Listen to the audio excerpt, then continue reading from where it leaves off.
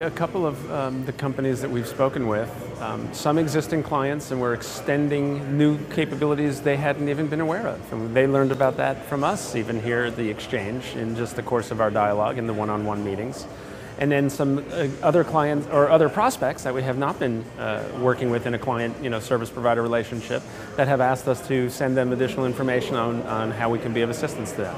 So I absolutely think the opportunities are there. Certainly not 100% of the leads are going to turn into that, but I absolutely believe we'll get some business opportunities and be able to support some of the delegates that were here.